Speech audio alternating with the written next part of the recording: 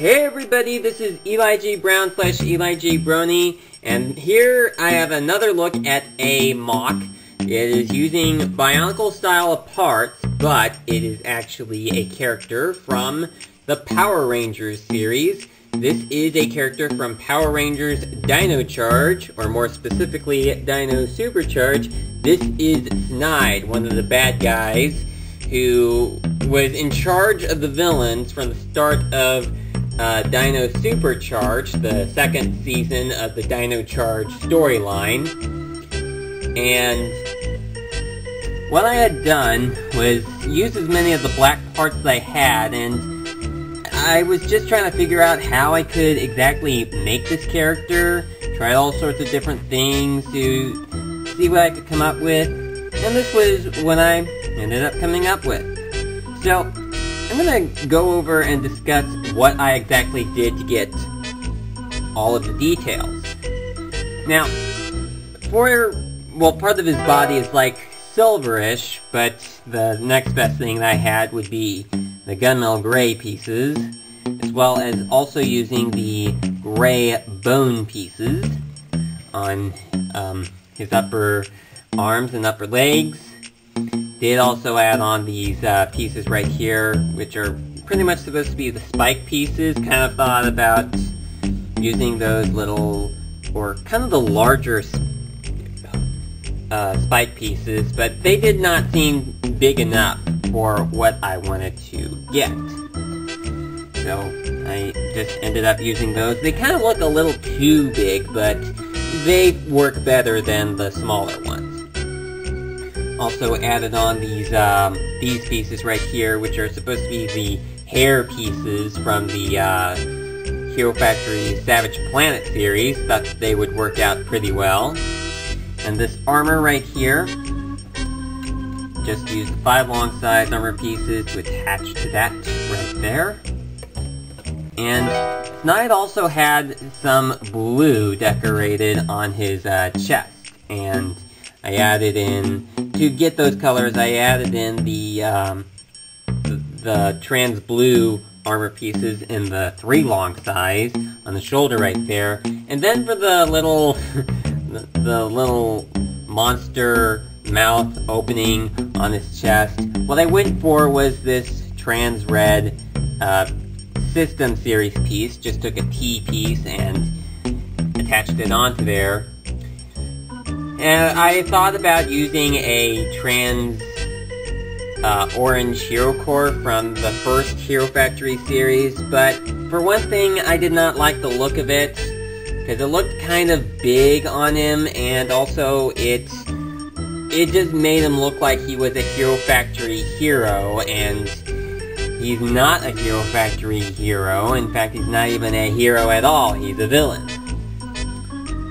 For the sword, what I went for was using one of the sword pieces from the Bantoka Liwa style, also adding in these pieces, the black Bowrock eye pieces onto the side, and then this piece, the handle. And then for the spike part on the shoulders, I went ahead and used these pieces. And what I did was attach another main body piece onto here, and I'll show you what I exactly did. Come on, get off. Come on. Okay, there we go. Not all of what I wanted to show came off, but there you go. Alright. So what I did was add on 2 of the 3 long size friction pieces, and then added in a half-size lift arm, because I didn't want it to attach too far out. In fact, it doesn't even go in all the way anyway. So that is how I did it. For the feet, well, what I did for the feet, I used the Bowrock feet from the first generation of Bionicle, and I attached the black Bowrock teeth pieces into his feet right here. So these pieces were actually not available in black in the Bionicle series. These are actually from Drill Dozer in the Hero Factory series. And now, saving the best for last, his head. Now, I'm gonna take off his head to just show how I exactly did it.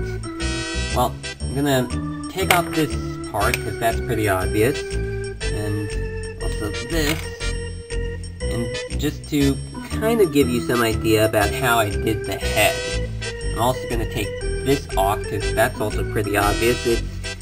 For the eye, I used the half-size bushing in yellow, and then, come on.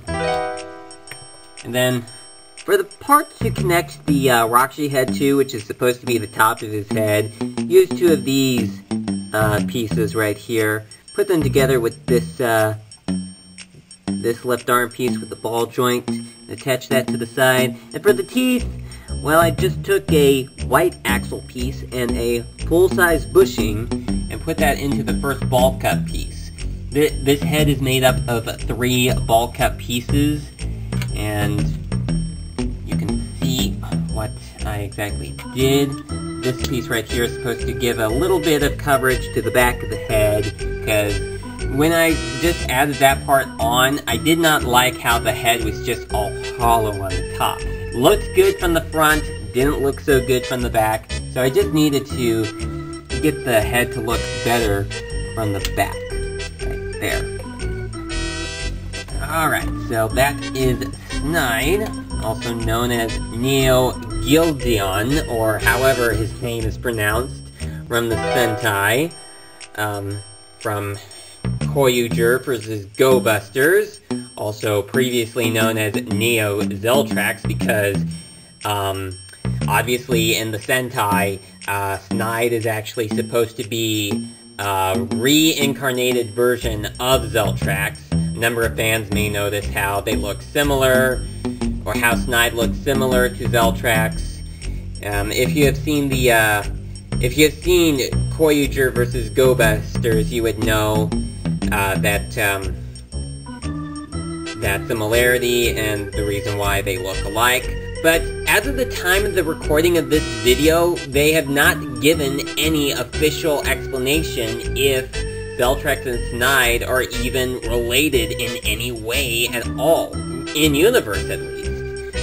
And I highly doubt that we are ever going to get any explanation. I honestly do not think that the producers of Power Rangers even noticed the similarity, or even knew about the backstory with the characters. Or maybe they did know, but they just didn't care. I mean, it had been 12 years since Dino Thunder at the time Dino Supercharge came out, so anybody who grew up watching Dino Thunder as a kid back in 2004 probably would have been grown up by the time Dino Charge came out, so I guess the producers just didn't think that the same generation of kids would be seeing Dino Charge. I mean, I'm pretty sure that that if someone was a kid back in 2004 and they saw Dino Thunder and then they had a kid prior to Dino Supercharge, they would probably tell their kid, "Oh, hey, doesn't Snide look a bit like Zeltrax?"